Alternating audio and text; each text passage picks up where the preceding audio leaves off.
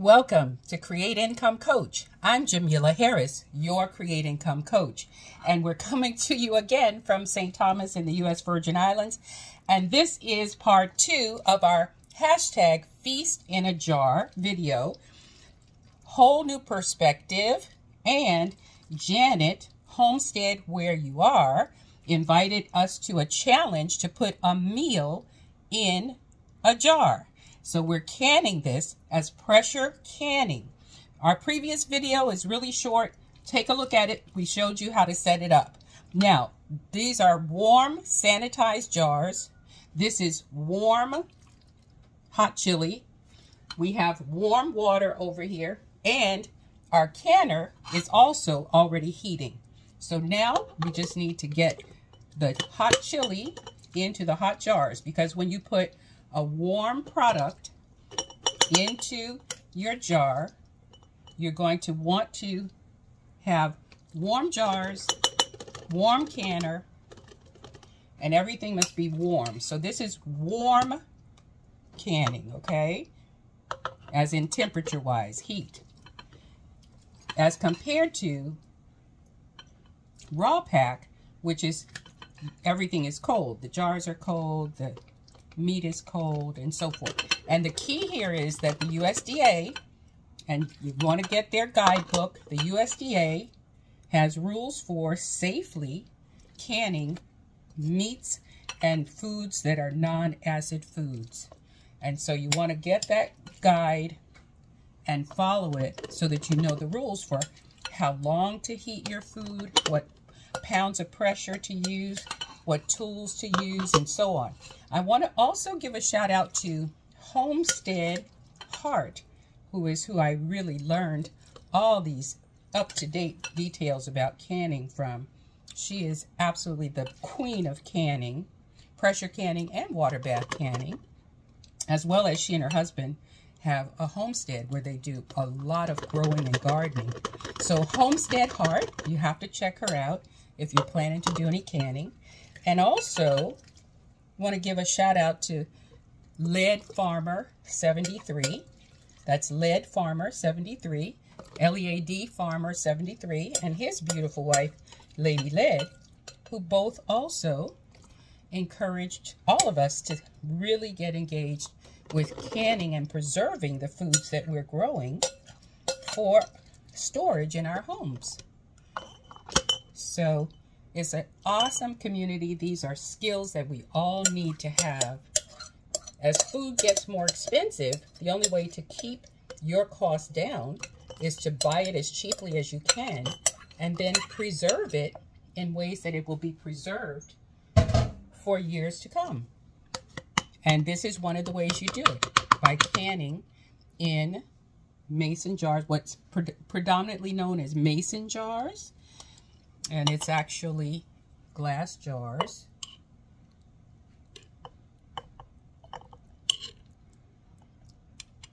And sealing the food, preserving it with a pressure canner so that it's properly sealed, properly cooked, and so on. So now my next step is I'm going to put hot water, hot jars, hot water, to hot canner. Okay, you got it?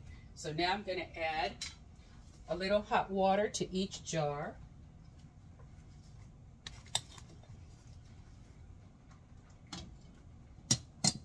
And you notice that, again, for your details about how to can properly, please do your own research. Check out the masters. I'm no way a master of this at all, but I'm just doing what I've been taught. So now I'm adding this hot liquid because turkey, this is ground turkey and red beans. Ground turkey, unlike beef, does not have a lot of fat.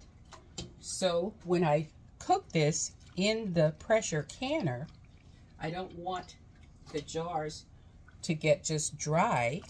I want them to have some moisture in there. So since the turkey is not going to give a lot of fat, that's why I'm adding the water. And the reason I'm adding hot water is because my jars are hot, my canner is already warm. The water is already warming. And so when you put hot jars and hot chili, you have to put hot water and then put it in the canner. So now the next step I'm going to do is known as debubbling. And it's just to get bubbles out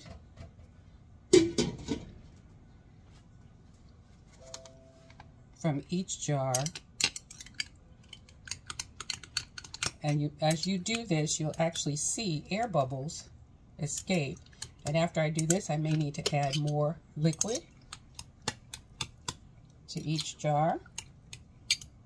This chili is going to be phenomenal. I heavily seasoned the ground turkey and cooked it with onions and garlic and, oh my goodness, bay leaves and red chili peppers. And so the seasoning is in the ground turkey, which I did not cook all the way through. I cooked it just before it's done, because it will also continue to cook in the pressure canner. And then the red beans, now preparing your beans from dry beans, and I'm trying to master that art. I started with two and a half pounds of dry red beans, and I soaked them overnight, and then I put them in my pressure cooker to soften them up. Dry beans can be a little tough after they've been sitting in those bags. So I put them in my pressure cooker and softened them up. And then I combined the turkey with the beans.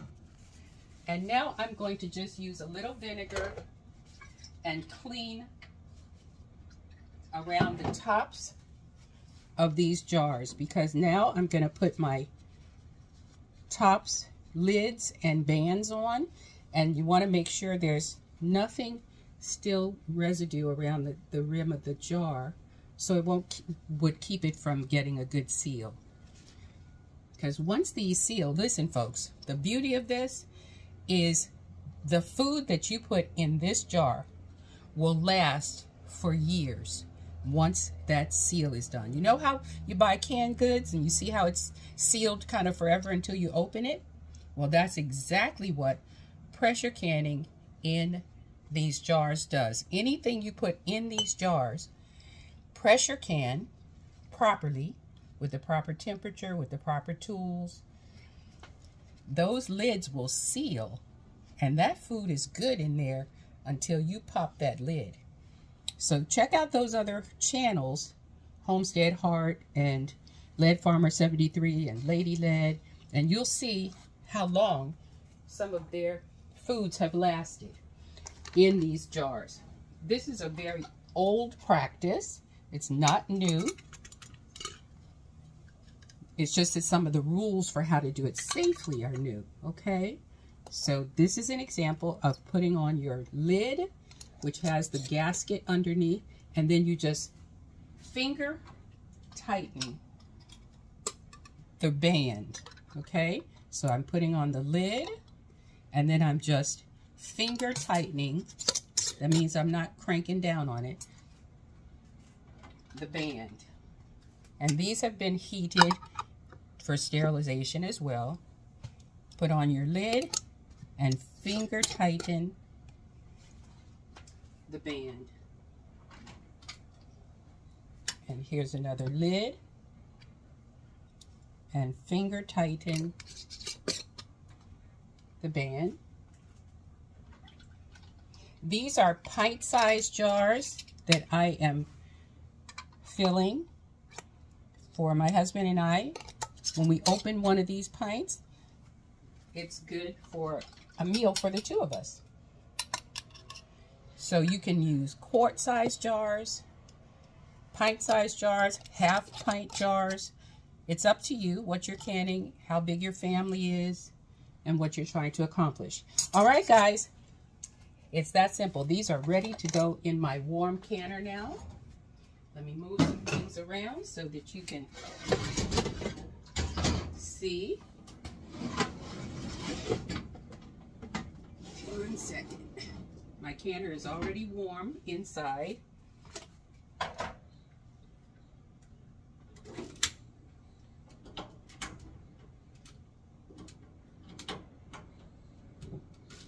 Okay, so now I'm turning the heat under my pressure canner. I use a Presto pressure canner. Just to show you, my pressure canner has a dial, a gauge on it. It tells you how many pounds of pressure. And when that gauge, where I live, I'm fairly close to sea level. I'm not more than 1,000 feet above sea level. And you see where it says 10. When that pressure gauge gets to 10 pounds of pressure, then I make sure that I check and regulate so that my food cooks for, or processes for 75 minutes, 75 minutes once that gauge gets to 10 pounds. I also have a little pressure weight that goes on my canner top. So this jiggles and wiggles and makes me know when it's under pressure and when it's time for me to start the timer. Now, the water's warm, the jars are warm, the hot chili's warm, everything is warm. So now I'm putting this into my canner. Let me see if I can turn this a little so you can see the canner. I'm putting these into the canner, which is also, the water is already warm.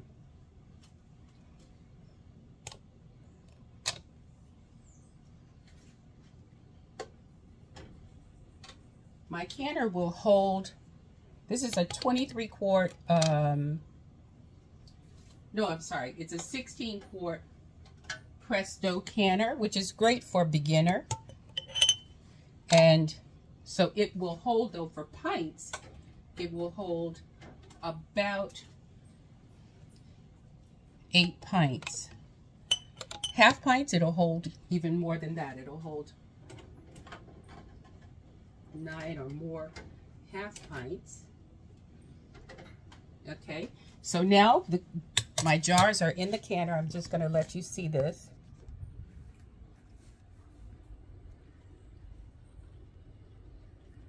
I hope I can let you see it.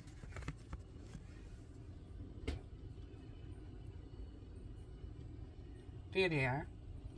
So this will be chili in a jar, a meal in a jar when this is done. It's going to process for 75 minutes after the canner is under 10 pounds of pressure. So all I have to do here is line this up and close it. And once that gauge says 10 pounds of pressure for 75 minutes, it's a wrap. So again, thanks so much to Whole New Perspective and to Janet, Homestead Where You Are, for inviting me to join this #FeastInAJar23 challenge.